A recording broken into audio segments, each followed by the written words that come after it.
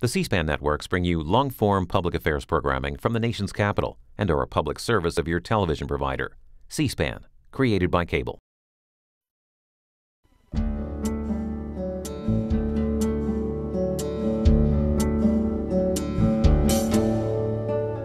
This week on Q&A, the former CEO of the Bill and Melinda Gates Foundation, Patty Stonesifer, discusses her newest career as president of Martha's Table, a Washington, D.C.-based nonprofit food pantry and family services charity.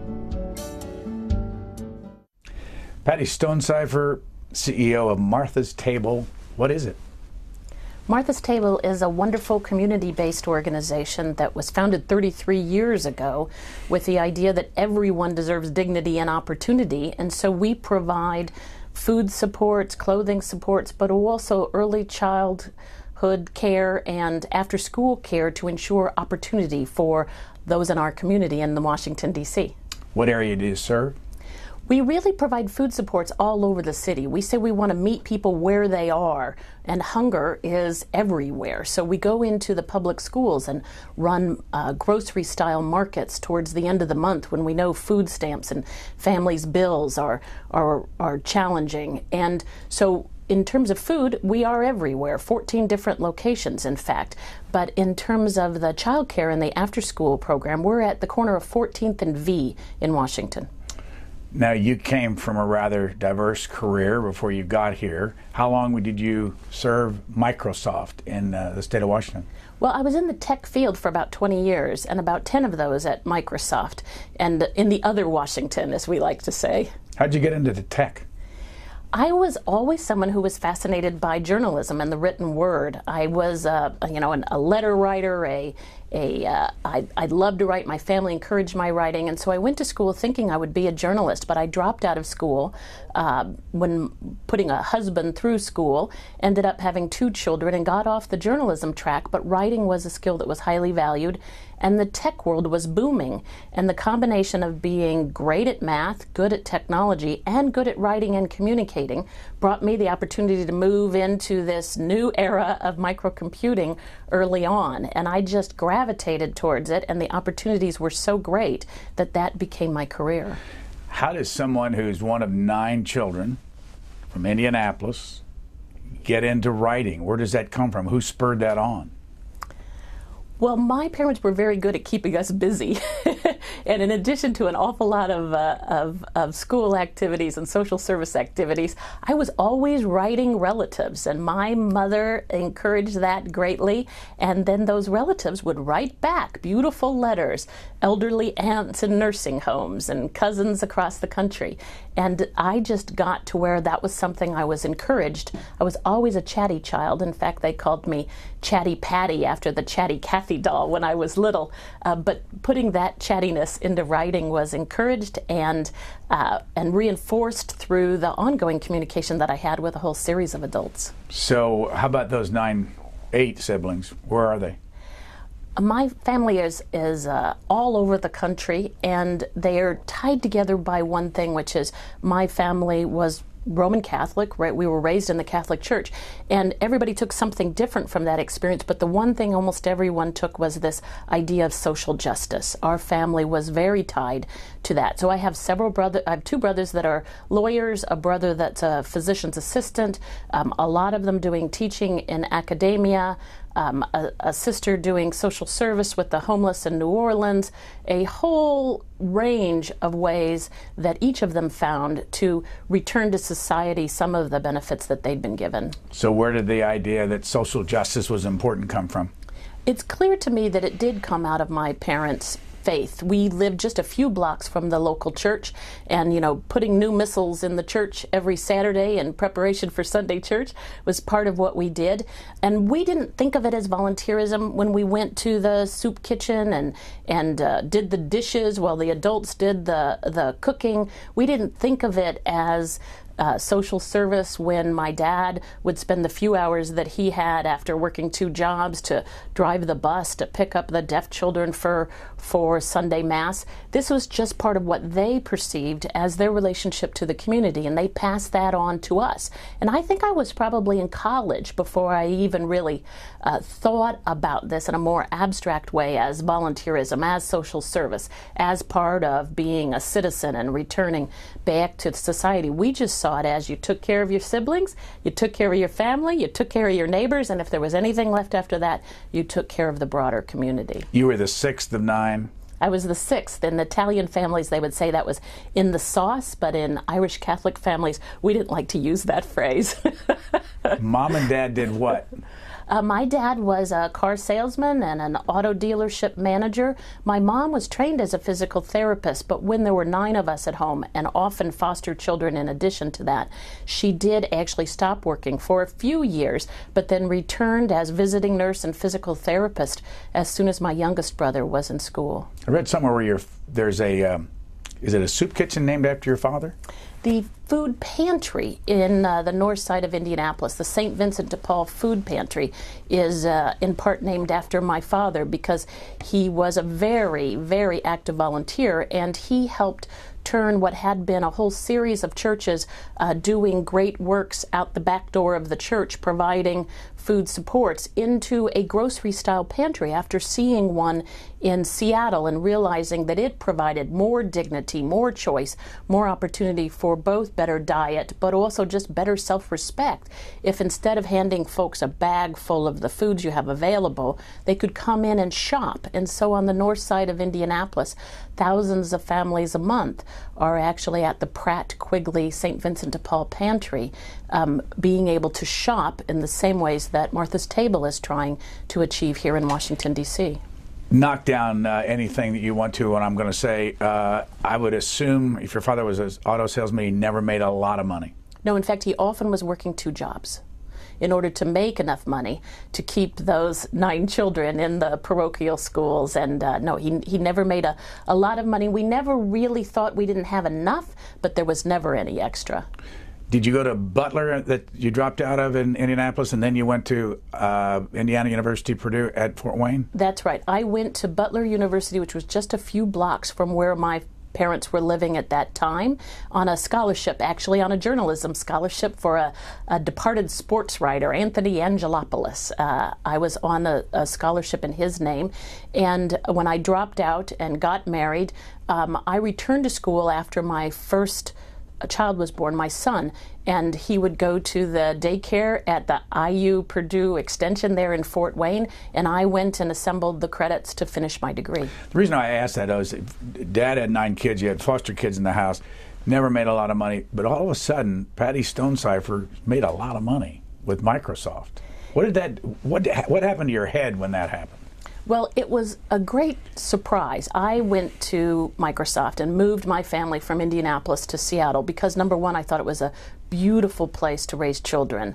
Both the vibe of Seattle, but also the opportunity to experience the outdoors in a new way.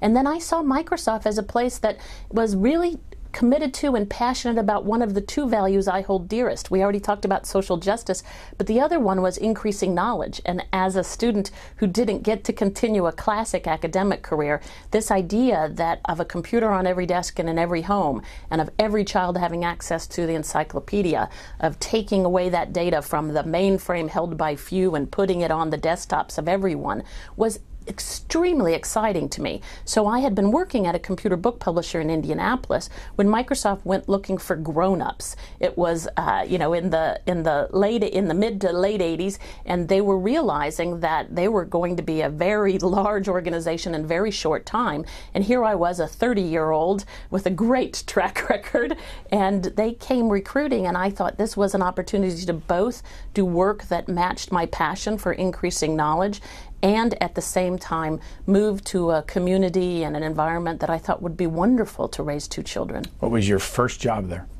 I went in as the editor and publisher of Microsoft Press, a small book publishing division. But I only did that for maybe a year and a half before moving to Microsoft Canada to become the general manager of Microsoft's work across Canada. Then did that for another year and a half or so, moved back to run worldwide technical support, and then ended in my last job there, which was senior vice president of interactive media. I like to say that I was in charge of development, research and development, and marketing for a whole range of products, but I like to say that if you had a really good time using a Microsoft product, that was probably one of mine. If you were getting a lot of work done, that belonged to the Office division or the Windows division, but I had everything in that group, from the keyboard and the joystick to Encarta and Publisher and the small business products and all of that wonderful new multimedia and this little thing called the Internet.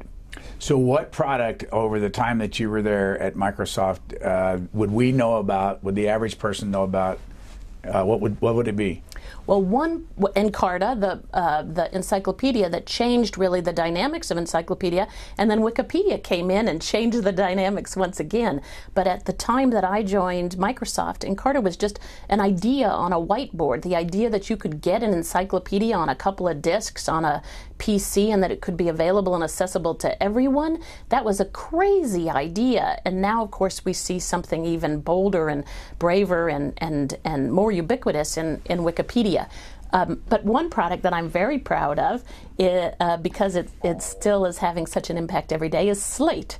And Slate was this idea from Michael Kinsley, who became my husband. He came to Microsoft and sold the idea, first to Steve Ballmer and then to the rest of us that were on his interview loop, that there really was an opportunity for those who were interested in politics and culture, but would have more availability on the Internet, and that it would improve the economics but also improve the numbers of people who had access and engaged in these ideas. Might as well do this now. We've got some video of your husband, and for those, and I'm sure most of our audience will know Michael Kinsley. Here he is. Good. Slate, he was the founding editor of Slate, the online magazine, Politico, and The Atlantic. So what do you like best about your job? Well, right now I'm just writing a column. I like that because, you know, you can read something in the paper, and instead of having to get in line to call C-SPAN, you can write it up and there it is. You have a megaphone. Yes, and but editing, which I miss a little bit, is the joy of that is leverage. If you get an idea, if you get 5 ideas, you can assign them all, whereas you couldn't write them. So what's the backstory on this relationship? How did you two get together at Microsoft? Well, I got divorced after 20 years of a great relationship that started in my early college days, and Microsoft was really entering this new world of multimedia, what we called at that time looking for people who were talented at content. And Michael really actually wrote a letter to his old friend Steve Ballmer, who he'd known in college years, saying, "Hey, I hear you're looking for journalists. I'm thinking about this new idea. What do you think?" And Steve encouraged him to get on a plane and come out. And I met Mike when he came out and was literally going door to door doing an interview loop at Microsoft. And he had all of these tough interviewers because the Microsoft interview process was notoriously demanding, you know, asking the tough question, trying to narrow in on the person's weaknesses or ideas. And but there was this special idea at the end of the Microsoft interview loop called the as appropriate person. And the as appropriate person is not on your schedule when you start interviewing. But if everybody loves you, they send in somebody at the end who turns on the charm and talks about how wonderful it would be if you came to Microsoft, if you were to move across the country to Seattle. And I was Mike's as appropriate. He didn't know at that time that I was doing my job by being that charming person versus all the people that had been tough and inquisitive all day.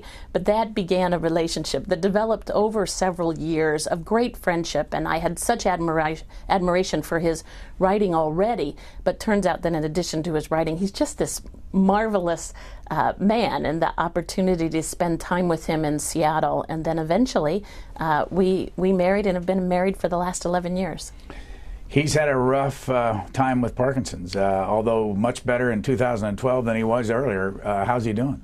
Well, we benefit, Mike in particular benefited from, all the developments in both the pharmaceutical industry, but also these medical devices. And that 6 years ago now, he had deep brain stimulation surgery, which is now used not commonly, but relatively frequently to address Parkinson's and other neurological symptoms. He has 2 pacemakers and wires that go into his brain that help control the Parkinson's signals. He's the first one to jump on the bike when the weather is nice outside. He's the first one in the gym in the morning, often there at 5:15 in the morning, to make sure that he maintains his health and keeps his energy high. So we're really lucky. He was diagnosed with Parkinson's over 20 years ago, and his story is one of great success. And as you know, he's writing some of the best stuff he's ever written, whether it's in the New York Times Book Review or in the New Republic or others. So I think he would say that he got lucky in that he was diagnosed with this disease during a time when the medical improvements and knowledge was just rapidly increasing. You were his boss? I was his boss for a brief period of time. He likes to joke that he ran off a lot of bosses at Microsoft, but I left about 6 months after Slate was launched with the idea that I was going to join DreamWorks Interactive. I'd been at Microsoft a long time. I'd made more money, as you noted, than I ever dreamed, and I knew that that job had run its course for me, and I was eager to see what the next thing was, but I also had 2 teenagers and eager to spend a bit more time with them before they left the house. Were you also Melinda French's boss? I was. Now tell everybody who she is. So Melinda French Gates is probably the best manager that ever worked for me. She ran a wide range of products, including Expedia, Publisher, Encarta, a range of great products that are still in use today, and was the general manager of a business unit that was in my division. And she had come right out of college. She got her master's and her undergraduate work at Duke, and she likes to tease that she's the one in the family with the 2 degrees. Bill never got even 1, although I think he's gotten a couple of honorary degrees now. And they dated during the time that I was at Microsoft, and then got married. And she quit when her first child was born, in part, of course, because of Bill's leadership at Microsoft, but also because I think they were beginning to realize that philanthropy would be a big part of their life. And between raising the children, dealing with that busy life that comes with being the part of this Microsoft juggernaut, and then starting on the philanthropy, she chose to stop working then. Do you remember the publicity that Bill Gates was getting years ago that criticized him for not giving his money away? And did that have an impact on him that ended up starting the Gates Foundation, which you ran? You know, the first time I ever heard Bill talk about philanthropy was years before we started the foundations, before Bill's father started the William H. Gates Trust, which was the predecessor to, I then started the Gates Library Foundation in '96. I think Bill Sr. started that in '94, '95. Somewhere in that time range. But the first time I heard Bill talk about philanthropy was at a Microsoft retreat at his cabin on Hood Canal in the state of Washington, and a lot of the senior executives were there talking about the future all day, and then we would hang out late at night and talk. And that evening, it was clear that the stock was increasing the wealth for all of us, and we got into a conversation about how much was enough. And Bill was the first to say, you can only have so many socks, you can only have, so many shirts. At a certain point, you have to take the excess and return it to society in the smartest way possible. And we had an extended discussion amongst us about how much was enough. After what point do you start to return it to society? And I remember for Bill, that number was very low. And that was when he was still getting lots of feedback about why wasn't he more generous, why wasn't he doing more, but he was still in his 30s, and he thought that he wanted to take philanthropy very seriously and do it right, and that would be something he did later in his career. But when I quit Microsoft. And then when Bill Sr. was also doing all of this great work out of a cardboard box in his basement, both Bill and Melinda became increasingly aware that perhaps they could start a lot earlier, and got engaged on these issues, the big issues that drive their philanthropy now in 97, 98, and 99. How long, you started it, how long were you there? I was there, well, I still feel like I'm there, right? I'm still very committed to the issues that they're pursuing. But I was there from the very beginning. I left Microsoft at the end of 96, so the start of 97 through when Bill left Microsoft in 2008. How much money did you have when you started? Well, at the very beginning, I went and spoke to Bill and Melinda about this idea they had that we could connect every library in the country to the internet. And we, did back of envelope, and they said it could cost $100 million, but let's put in $200 million so that if you want to do a lot of international work, we're ready. And then when if you need more, you can come back to us. So we started with a large amount of money at that time, a commitment of $200 million to ensure that every library in the country was connected to the internet with the hardware and the software and the knowledge and the training to ensure that everyone in the country that wanted access to the knowledge on the internet could get it, that wanted access to the tools that a personal computer could provide, could get it at their local library. Every library in the country? Every library in the country over the next 6 years. And what did you spend that money on?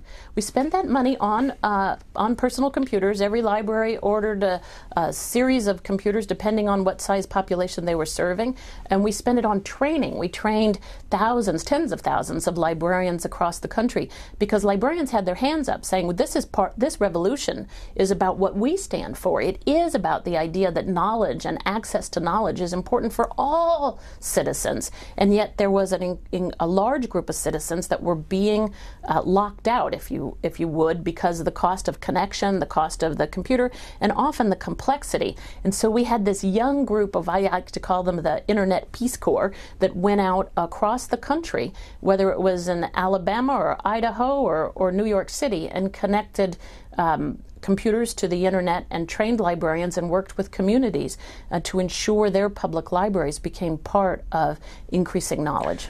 But from the time that you had a couple $100 million to today, how much money is in the till today for the Gates Foundation? Well, I think they're over $35 billion, but that number is actually understated because Warren Buffett has committed his wealth, which is an equal amount, if not higher now, to the work of the Bill and Melinda Gates Foundation, and he transfers that wealth every year to the foundation, and they spend it in the following year. So their actual giving power is many billions of dollars. When I left, the philanthropy that actually went out into society, went to institutions, went to organizations, went to projects, was about $3.5 billion a year. Why'd you leave? Well, we had this wonderful opportunity at the foundation to start with a blank sheet of paper and say, what were the big problems in the world and what did we want to do about them? And we landed on global health and made some enormous strides, whether it's in vaccination or in research and development on an AIDS vaccine, on a malaria vaccine, on work on reproductive health, and then here in the United States on U.S. education reform. And I was very proud of that work. And I performed that job as a volunteer because I had been lucky enough to make more than I ever dreamed I would at Microsoft, and was looking for a way to return what I had to society, but also use the skills that I'd built in the technology world. And I had two skills to offer that job. One was I did understand the way that technology was changing the world, whether that was in biotechnology or in information technology, and how we might be able to stand on the shoulders of all of that progress to see what could be done to address the needs of the poor in the world. So that was one advantage, and I knew how to run a business. But the second and the major advantage was I had the trust of Bill and Melinda Gates, right? And I had the partnership that they needed, the same as Bill's dad, the trust and partnership that would help them in these very early stage of creating a foundation. I didn't have any experience of philanthropy of that scale. So I was able to do that while the children were little, and Melinda was able to focus on the children and increasingly was taking on a bigger and bigger role at the foundation. And Bill was able to focus on Microsoft, and we did an enormous amount of the work and decision making on email. In fact, when I worked on the archive of what decisions we made and why we made them, they're almost all documented in email conversations, because he was across the lake at Microsoft and she was balancing, raising 3 young children and her work at the foundation. But there came this moment when Bill was ready to leave Microsoft and the children were growing up, where you could see that the two of them were ready to be that daily presence, that daily guiding force, and my role was a lot less necessary. So, I think even the best jobs in the world, there's a time when you say, this is not, I'm not as needed as I was, and that was a good time for me to pass the baton completely to them and move off stage. When did you last get a salary? Well, I think I guess probably Microsoft was my last regular salary. And what year was that? 1996. But listen, I have been enriched beyond what I deserve, not only by Microsoft, but I was lucky enough when I announced I was leaving Microsoft in 1996 that one of the early calls was from a guy named Jeff Bezos, who said, we are starting to form a board. We haven't gone public yet. Would you like to join me in this organization called Amazon? And so I joined the board of directors of this little book distributing company called Amazon.com, which was again across the lake in Seattle. And I've been on that board for 17 years. So once again, I've been able to participate in market-based growth based on technology and on the innovations that this country is supportive of, and that prosperity has allowed me to make decisions that other people might not be able to make. Let me divert just for a moment to education, because you graduated from a Midwestern state school. Bill Gates didn't graduate from college at all. Did Jeff Bezos? No, Jeff Bezos has a very a good pedigree. And did Steve Jobs graduate? I don't think he did. No, I don't think he did. And Mr. Zuckerberg didn't graduate from college? Well, it isn't because they couldn't get in. It was because they got distracted along the way. My point of all this is that, we always hear about the Ivy League schools being so important, but you have made the Microsoft crowd, the Apple crowd, made a lot of money, given a lot of money away, and you didn't need a fancy degree to do this. What good is the education degree then? Well, I would not underestimate how much those fancy degrees and the people that went to Stanford and Cornell and Harvard were part of the engine of Microsoft. We were able to recruit on the best campuses. We were able to find people like Melinda French from Duke, and those folks and their knowledge of not only how society would work, but how history has worked and how technology can work really did fuel the engine at Apple, at Microsoft, and at Amazon. That said, I do believe that there are multiple ways of learning, and I am still learning now. I am by nature someone who wants to absorb as much information as possible and try to problem solve and understand the puzzle, whether that puzzle is poverty in Washington D.C. or it's global health issues in Bangladesh. Those kinds of puzzles are interesting. The same was true, I think, of Steve Jobs, of Bill Gates, of Jeff Bezos. That kind of problem-solving passion is what's fueled so much innovation in this country. I'm just lucky to have been able to apply it to social causes. Let's go back to the question I asked you a long time ago about money. What happened to you here as you began in the brain, as you began to be worth a lot of money? And I mean, obviously you haven't taken a salary for a long time, but what did you think of money after all this, after coming from a family of 9? Well, there's no question that people who made money rapidly like I did, who came from ordinary backgrounds, but extraordinary in many ways in terms of the family that I was lucky enough to be born into, but ordinary backgrounds, and then suddenly have extraordinary wealth, that the wealth can either absorb you or you can look at it dispassionately and say, what do I want to do with this? And for me, like many of my fellow Microsoft alums, I really looked at the idea that I needed to be super clear about what was my passion, what could I be really good at, and then I had the privilege of not having to worry about the resource engine. So when you see young journalists today and they have a passion and they think they can be the best in the world at, they worry about whether there's a resource engine that's going to fuel them sending their children to school. What about their grandchildren's needs?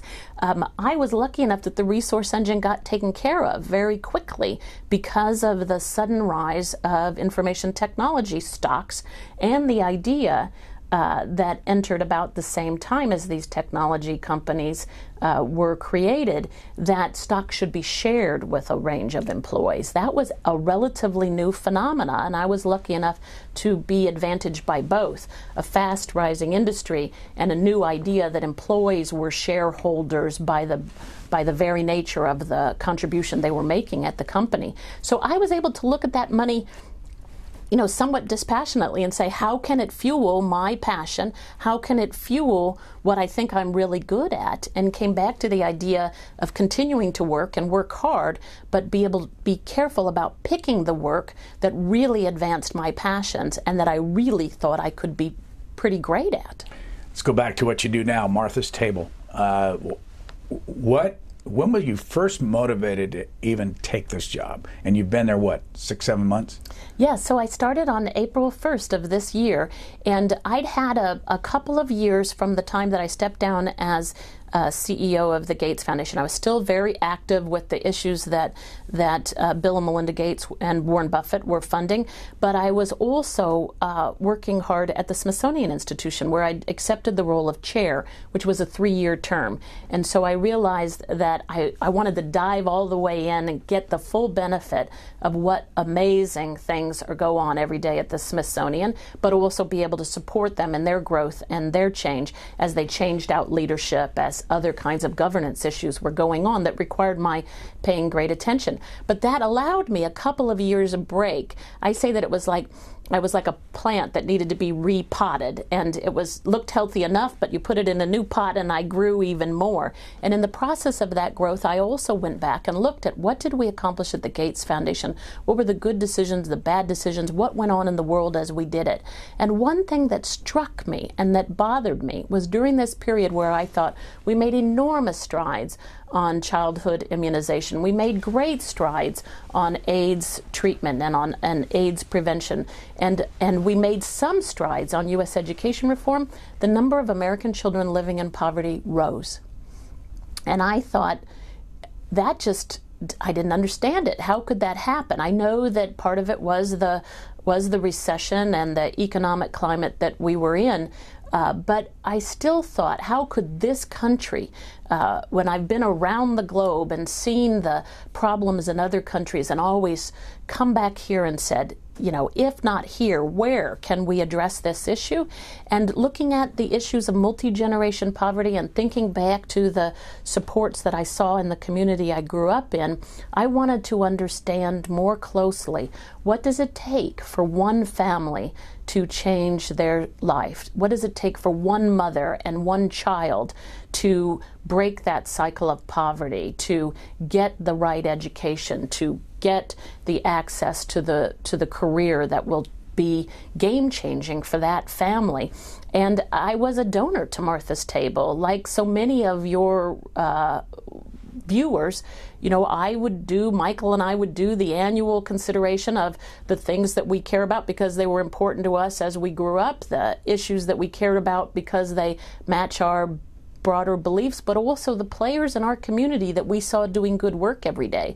And Martha's Table delivered hot meals to the little park outside the Bill and Melinda Gates Foundation DC offices, McPherson Square. And I would see that van every night, and I would see the lines of people there every night. And I knew that it was volunteer driven, 10,000 volunteers, just 80 hardworking staff, and that they had enormous influence in the community that they were serving, and it was a great brand. And I thought, why wouldn't I join that organization, see if I can put my skills to work, but also see if I can understand better, why do we have this issue, persistent child poverty? Why do we have so many children that aren't graduating high school, going on to college, and being able to attach to careers the way that I was able to.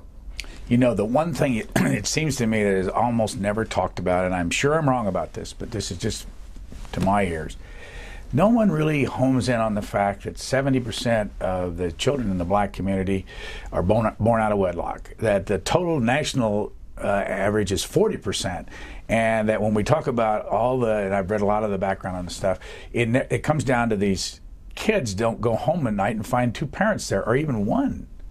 Well, how do you deal with what happened to us? Because that wasn't the way it was when I was growing up.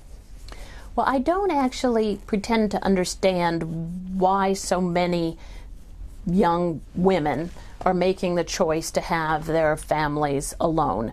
But I do know from Martha's Table that even those single women have to assemble the kinds of supports that I had to assemble to be a working mother. I was lucky, you know, that I did have a spouse that was very passionate about the children and childcare, but I see at Martha's Table the grandmothers, the aunts, the sisters, and oftentimes the brothers or the uncles, and in many cases we have custodial fathers because something happened with the mother-child relationship. And it takes far more than one person to successfully raise a child, whether you're Patty Stonesifer or whether you're a wonderful parent at Martha's Table. And the critical need is for them to assemble that same kind of supportive network that we had in our traditional family structures. For a wide range of reasons, I think they don't see the same value in the persistent family structure that we did. But where do you think, from watching the world in the last 30, 40 years, where does this come from? Because we've definitely, the numbers just keep going up very fast as to having people that are born out of wedlock. I'm not sure I know the answer. I do know that poverty and lack of education changes outlooks for everyone. And I certainly, in choosing a spouse, was thinking about the life that we could build together and seeing his potential both as a partner but also as a parent. And I'm guessing that there's something in that value proposition that isn't working for people. It's either not working for the young men, which we know that young men raised in poverty are having a lot of issues, especially minority young men, attaching to college in large numbers, attaching to successful career in large numbers. And I'm glad to see some of the foundations and the social service organizations trying to address the needs of minority young men to ensure that they're on a path to success, because part of success, yes, is work and citizenship, but it's also parenthood. And you know, figuring that out and turning that cycle around is part of what organizations like Martha's Table, but many other organizations, need to dive into. I'm not an expert on the root cause, but I can look around and see there's work for us all to be doing to ensure these young men and young women enter into successful family structures that can support their needs, because nobody can do it alone. Where does the name Martha come from? Martha and Mary were sisters in the Bible, not Jesus' mother Mary, but two sisters that were along the path when Jesus was out doing his preaching, and Martha was the one who stayed in the kitchen making dinner while Mary sat with the apostles and listened to all the great teachings. And Martha made the mistake of complaining to Jesus and saying, look, I'm stuck here back in the kitchen. And he conveyed that that was where the highest value was. And so 33 years ago, when the two folks, a social worker and a Jesuit priest, came together to create Martha's Table, which is not religiously based, they chose to use the name Martha's Table to designate the dignity in being one who serves. How many people work there? There's just about 80 of us that work there full time, but as I mentioned earlier, there are 10,000 volunteers, some of them in grade school making peanut butter sandwiches, but also at 4 o'clock every night we have volunteers who arrive to drive the vans into the parks. We have children from the local grade schools come in to be reading buddies with the children that are in the child care system. We have thrift stores that serve people who need free or low price clothing, and we have people in there hanging up things on hangers every day and bringing their clothes in. So we rely on the whole community to make Martha's Table work, but only 80 of us come in every day. How many people do you serve every day in some way? So I think the number that we end up touching every day is about 2,000. We've expanded recently our grocery program. A lot of people think of Martha's Table as a soup kitchen, but the truth is that we do far more grocery distribution than we do hot meals. We do both, but we know that most hunger and poverty is actually in the home. It's in the empty cupboard at the end of the month. It's in the mother who is cutting back her own meal to ensure the child in the third and fourth week of the month has enough to eat. And these recent SNAP benefit cuts make that even worse, with many of the same families we serve, this month receiving 5%, 6% less food stamps than they had received before. So we distribute groceries in the third and fourth week of the month in over 11 different school locations to ensure that low-income families with children in school can have the groceries in the cabinet they need to ensure the child's development and the family's health. Is there any government taxpayer money in Martha's Table? Yes, the early child care, which I think is something that's extremely important. We have learned so much over the last decade about the importance of that, even pre-birth, the prenatal period through age 8, and how development during that period is so important. We have a very successful early child care program that is supported in large part by the DC vouchers, and we see early child care subsidy growing across the country, although it's under cuts with many of these recent cutbacks in different states. But DC has a good program, many families on the waiting list, but we have over 100 children aged 12 weeks to 4 years old that are there 9 or 10 hours a day, eating meals there, but also perhaps more importantly, working on all of the kinds of behavioral and developmental issues that we know children need to have in order to be ready to compete at age 4 when they enter the formal school system. And those subsidies really provide the base, and then philanthropy helps us take it to another level. As you know, I think it's, I'm not sure it's the district, but certainly this area has almost a 50% graduation rate out of college for people that live here. And you have statistics about the district, that how many in the district are in poverty? Well, in the children in this district, it's half. We have a strange distribution in Washington, D.C., what I call a barbell distribution, that we have those of us who are lucky enough to be part of the system that has returned wealth in our generation at exceptional amounts, and then another big population that has really struggled. But that's not dissimilar to the greater communities around the country. I read recently that over half of U.S. jobs are less than $34,000 a year. So what we're seeing is more and more the families we serve are working families. They have one job, sometimes they have two jobs, but they can't make ends meet because housing has risen, because quality food prices are not what's gone down. We've seen a great reduction in food costs for processed foods, but to buy that produce, to buy that protein is expensive. And so these are working families in many cases where there isn't enough food at the end of the month. 30,000 children in Washington, D.C. Are in constant possibility of hunger. 30,000 children in our nation's capital. And if we can count them, I believe we can address this. We need to do it through a series of supports, but we also need to make sure that food safety net is complete. Have you ever been on the government payroll? No, I actually had the privilege of chairing a council for President Obama on community solutions. And that's part of what drew me to Martha's Table, seeing how communities, perhaps even more than the federal government, were starting to learn how to solve their own problems at home, and how the solutions close to the communities they serve seem to be the most impactful. But that also was a volunteer activity. The reason I ask that is that, what's your sense after watching this? Are people more motivated when they do something like Martha's Table, where they're volunteering and giving their money away, or are they more motivated when they get the money from the taxpayer? It's in the check every month. In other words, I know you think there's a a combination of some from the government, some from the individual. But what have you seen on the part of people that are involved in all this? Are they more motivated when they have to do it themselves, or in the general public? Because you were critical of the reduction in the SNAP program, or the monthly stipend to people for food.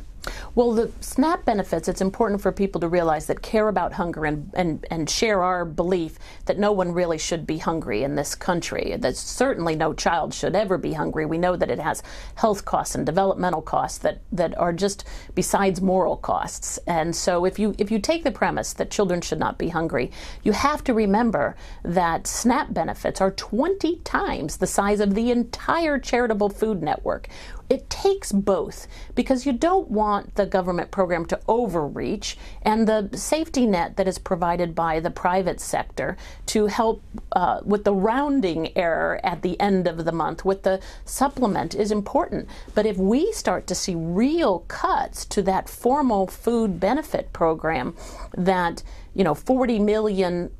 more than 40 million Americans accessed SNAP benefits this year, and many for only a few weeks or a few months as their family circumstance changed. If we see really deep cuts to that program, the private network will not be able to hold the need in this country, and people will go hungry even more than they do today, routinely hungry. To your question about the motivation, there's no question that all of us like to get out and serve. And that's a wonderful part of being a citizen.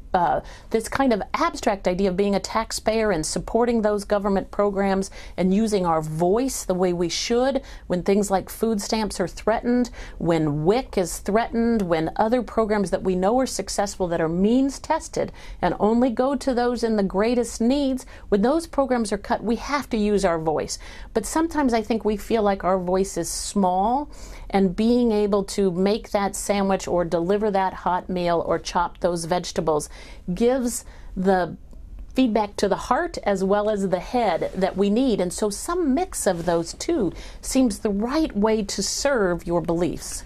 So if we've watched this country in the last 10 years or so, we've spent trillions of dollars overseas in war. This area is very rich, as you know. The house values never went down here very much, and they've gone back up. How can people, with all the money in this area, how can people in Washington, D.C. let 30,000 people be in poverty and starve and have difficulty getting food every day? How is that possible? Bill Gates used to say this about malaria, but I'll say it about hunger. If they lived next door, you wouldn't allow it. And what we're able to do, if we don't get on the metro, or we don't go down to Martha's Table, or we don't go to the food distribution, is we're able to forget that that need exists. And that is one of the positive outcomes of volunteering and serving, is that you remember that this need exists in your community. And so, while I know volunteering serves organizations like Martha's Table, I also think it serves us as citizens to remember where we are versus where we could be. To think about Deborah, the veteran who comes to us every month looking for food at the end of the month, who the recent SNAP cuts have meant she's considering trade-offs, like she used to do her laundry 2 times a month. Maybe she should only do it once and make things last a little bit longer, just to make up the small cuts that took effect November 1. I can't imagine what Deborah's life would be like if those deeper cuts are made next year as budget conversations continue. And knowing Deborah and seeing Deborah's situation and knowing that she served our country would change almost everyone's opinion about what is the benefit and rationale for these food stamps. But in the District of Columbia, we could spend, I don't live in the district, but we spend $600 million on a baseball stadium.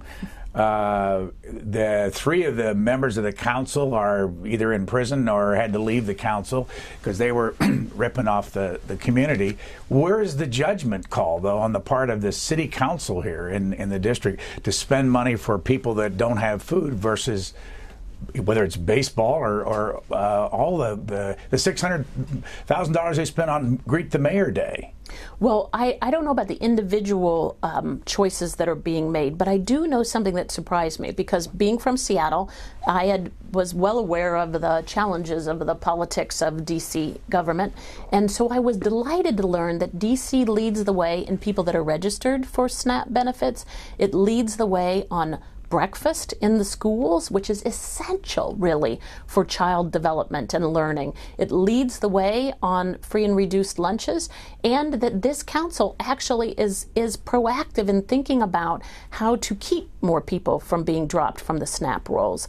They're also very proactive in this mayor's office and in this council in thinking about these needs of early childhood, and how do we get more access to the subsidies that will allow that Eric, one of the custodial parents that I was talking about, who has 2 jobs as a busboy and brings his young son to Martha's Table and stays for an hour every morning to learn what should he be doing as a parent. How do we ensure that every Eric has access to a subsidy?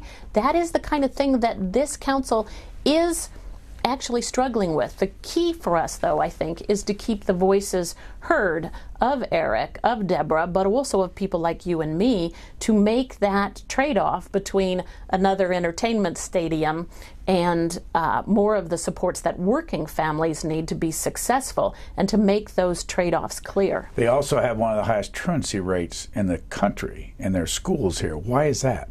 Well, we do know that for children to be successful in school, they have to be there, right? And they often aren't there because of situations in the family, because of illness, but also other family illness and transportation issues. And we have to whittle away at all of these issues. But we do know that having breakfast and lunch in the schools reduces truancy, and that the family sees it as a benefit to make sure that child is fed and taken care of. And so continuing to make school relevant to the young people, to make sure that the additional benefits of nutrition and the right kinds of stimulus and physical activity are present too, I think will help us with the truancy rates. We've seen that across the country where breakfast has been introduced, that truancy rates and attention is improved. What's the budget for Martha's Table a year? So last year, Martha's Table spent about $4.5 million in cash, about half of that from government programs that support our education programs, and the other half both topping up the education programs and buying the food and supporting our programs and our but that $4.5 million is then supplemented by people giving us their clothing and donating foods and all kinds of in-kind donations that really help the engine go round. Personal questions now, not policy questions. Your high point, and I'm going to ask you your high point that you would point to at the different organizations. When you were at Microsoft, personally, what was your high point? I think it was watching a small child sitting on 2 old encyclopedias in a library in order to sit up high enough to the computer to use Encarta. The idea that this child was finding a way to increase her knowledge through exciting exploration on the PC meant that this idea of access to knowledge and personal computing was a reality. Your high point when you were on the CBS board? Wow, that is a really good question.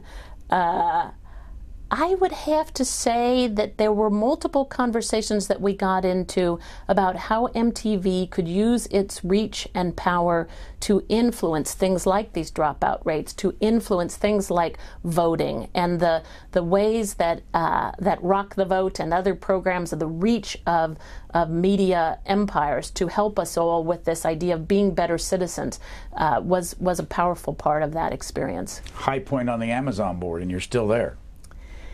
There's nothing like being on the Amazon board for constantly providing high points. But I have to say the idea that the Kindle is allowing everyone at pretty low prices to have dozens of books and ideas going at all times, so that whether you're waiting in line at the DMV or you're sitting at home on the sofa, you can really explore whatever idea you had that day. Is just very exciting and takes that early Encarta experience to a new level. High point on the Gates Foundation. Are you still on the board there? No, I was never actually on the board. I was always just the staff leader. The board is Bill and Melinda Gates and Warren Buffett. It's a pretty small group with a lot of influence. No question, the high point for me was meeting a grandmother in Delhi when I was out on a polio vaccine drive with the local Rotary Club. And this grandmother had a young girl on her hip that she'd come a long way to ensure that child got those polio drops. And this grandmother was disfigured from smallpox. She had been one of the last victims of smallpox, which, as you know, has been eradicated. And she wanted nothing more. She knew nothing about the idea of polio eradication or probably of smallpox eradication. But she wanted nothing more than to ensure that that grandchild did not suffer as she did. And seeing that passion and that ability to bring technology and humanity together was like nothing else I've experienced. High point on the Smithsonian board. How long were you on the board? How long were you chair? I'm still on the board for another few days. My term as a Smithsonian regent runs out at the very end of December. And so the term is for 12 years, 2 6-year terms that the Senate and the House have to approve and the President signs off on. And so it was an honor, and there were 100 things that were high points at the Smithsonian, but certainly one of them is something that I'm going to continue on, and I am still a board member for the new National Museum for African American History and Culture, and that is now a very large hole in the ground. The collection of African American artifacts and heritage and storytelling is going on, but certainly the groundbreaking for that museum on the mall in the shadow of the Washington Monument, a mall that often had slave labor to build many of the buildings in this town, with a President Obama, our first African American president, and to know that this beautiful museum will tell all of America's story, and to be a part of making that decision of helping build that institution has been a highlight. When will it open? It's scheduled to open in 2015. We've got a lot to build and a lot to collect before then. How much money has been collected and how much money is needed? So we need just about $400 million. Half of that will come from the U.S. government, from their pledge to match, and then $200 million from private donors. And I know we're over 100, but we've got a long way to go, and we need resources from everyone in this country. It's important for people to realize this is not a museum for African Americans. This is a museum for all Americans to understand our history better. That's why it's right across from the American History Building, and again, right under the shadow of the Washington Monument. I know it hasn't been very long, but what's the high point for Martha's Table? Well, there's no question for me that one of the things I've been able to do there was move from our monthly distribution of critical groceries to people in an alley to partner with a local nonprofit called the Latin American Youth Center and take over their gymnasium and turn it into a wonderful market style, and to be able to see the change in people when they go from getting groceries in a bag in a line to being able to have a wonderful shopping experience where they pick the produce that they want and the proteins that they want, and they bring their cart along as they would at a grocery, and the increase in dignity and the sense of opportunity for everyone has been very gratifying. And to know that those kinds of partnerships and those kinds of opportunities are part of what I'll do at Martha's Table over the next 10 years as I work to try to understand better what we need to do as a nation, what we need to do as a community, and this little organization of Martha's Table. How old are your two children?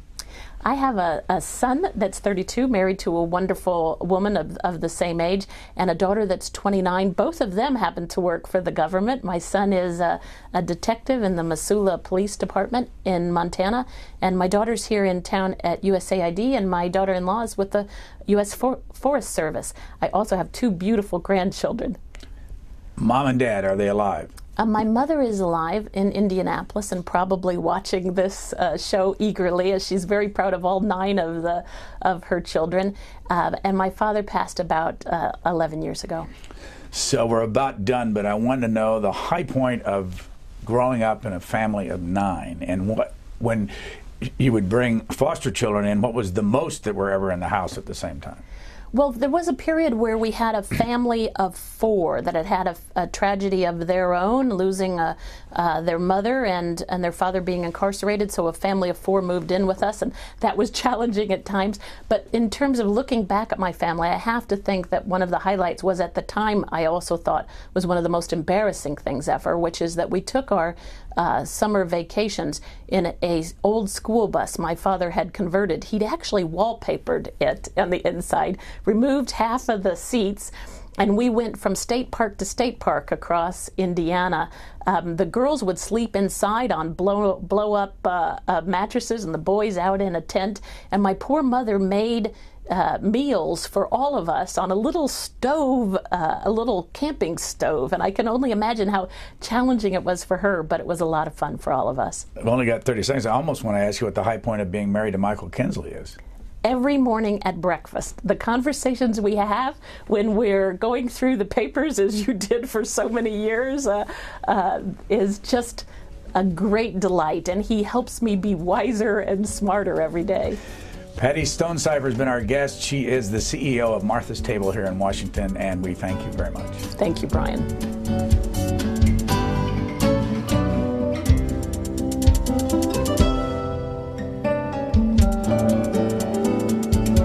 For transcripts or to give us your comments about this program, visit us at Q&A.org. Q&A programs are also available as C-SPAN podcasts.